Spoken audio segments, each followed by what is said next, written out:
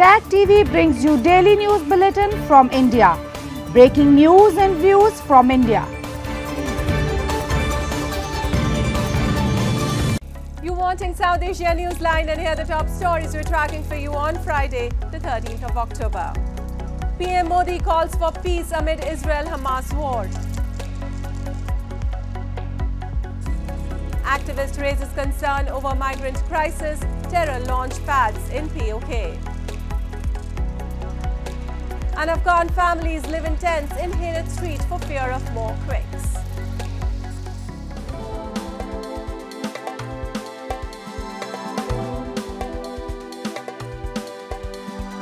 And now for all the details. Amid the ongoing Israel-Hamas war, Prime Minister Narendra Modi on Friday said that terrorism anywhere in the world is against humanity and asserted that it is time for peace and brotherhood. Addressing the inaugural session of the 9th G20 Parliamentary Speakers Summit in New Delhi, PM Modi said that we have to remove obstacles in the way of global trust. He also said that consensus not being achieved on the definition of terrorism was saddening. The Prime Minister had earlier this week condemned the attacks by Hamas and reiterated support to Israel.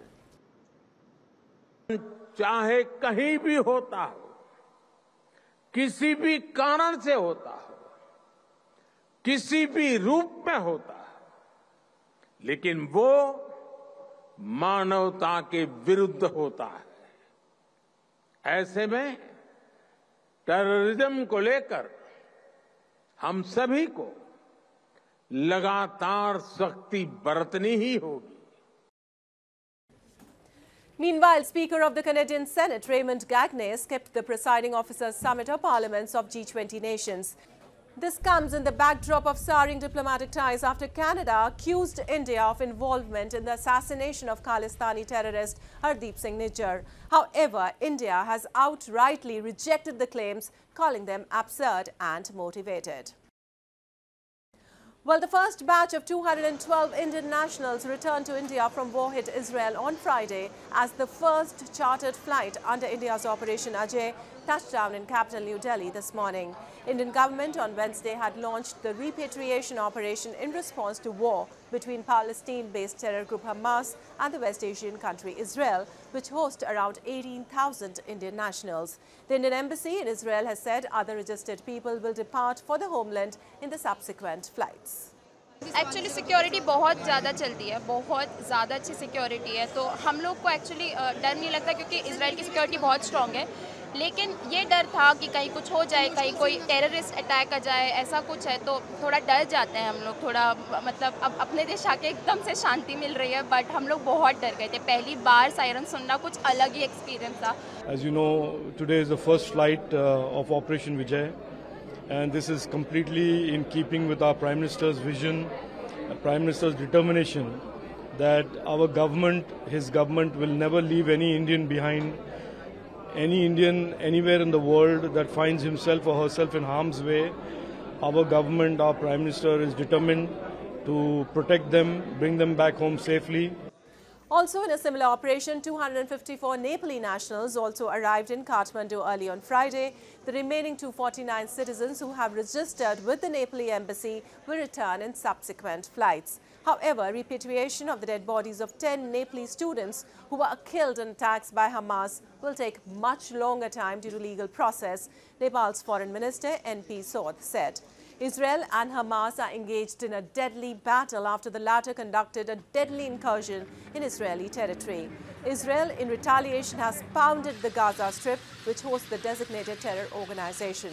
A ground offensive measure by Israel is also looming the Hamas-controlled territory as Israel mobilizes tanks and military vehicles near the southern borders.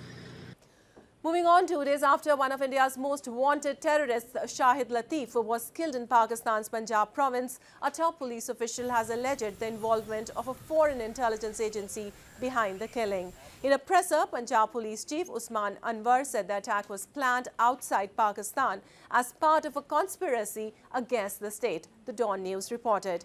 He said the investigating agency is in contact with the Foreign Office, which will soon name the country behind the killing.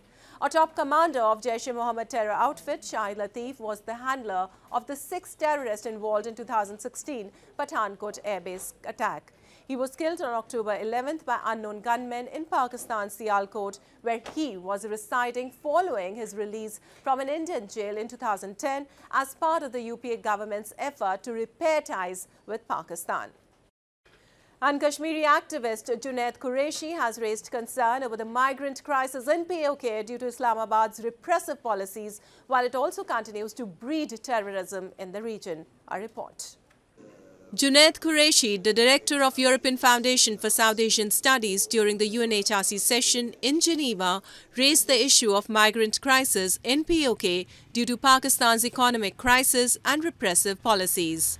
He highlighted the Crease migrant boat disaster in which more than 300 Pakistanis and 135 people from Pakistan-occupied Kashmir lost their lives while they were heading to Europe illegally for a better future.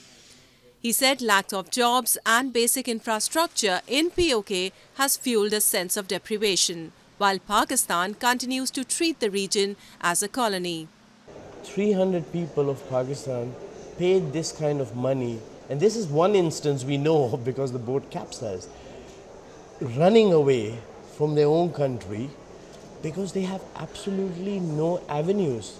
Look at the currency rate of the Pakistani rupee. It's in a spiral downfall.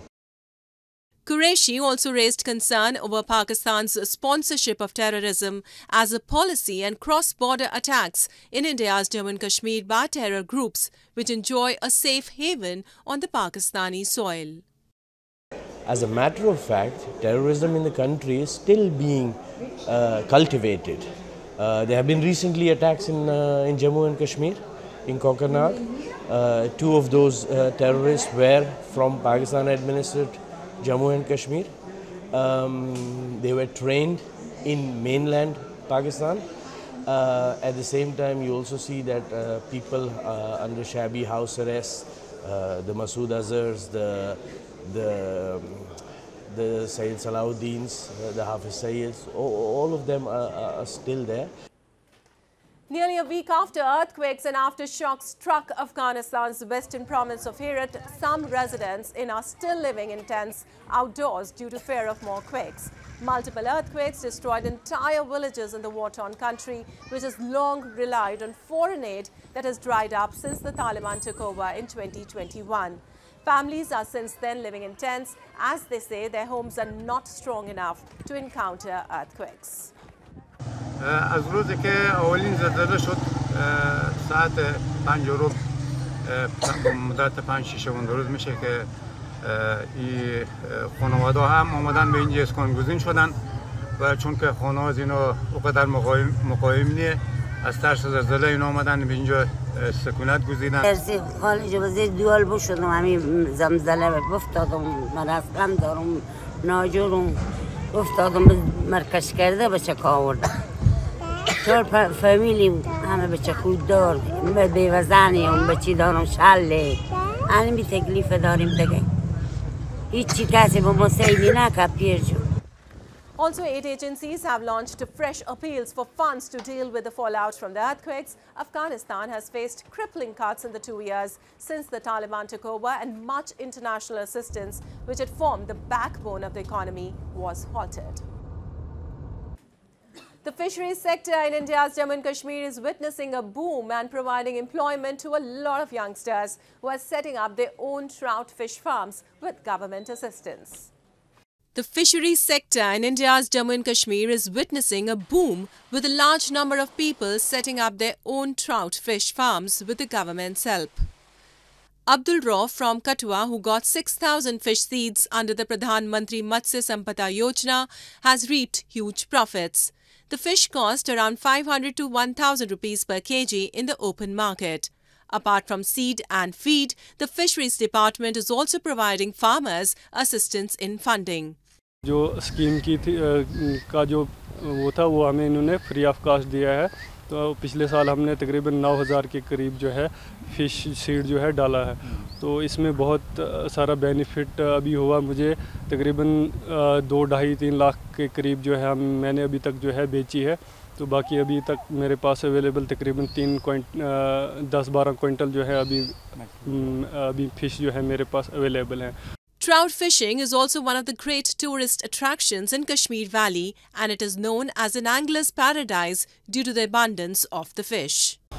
ये सारे unit fishery department की एक मैं बहुत बड़ी achievement मानता हूँ कि जो यहाँ पे हुई है, क्योंकि ये एक तो एम्प्लॉयमेंट दे रहा है, एक लाइवलीहुड और इनकम का साधन है यहाँ के यूथ को.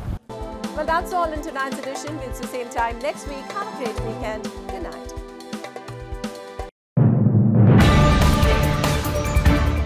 Tag TV brings you daily news bulletin from India. Breaking news and views from India.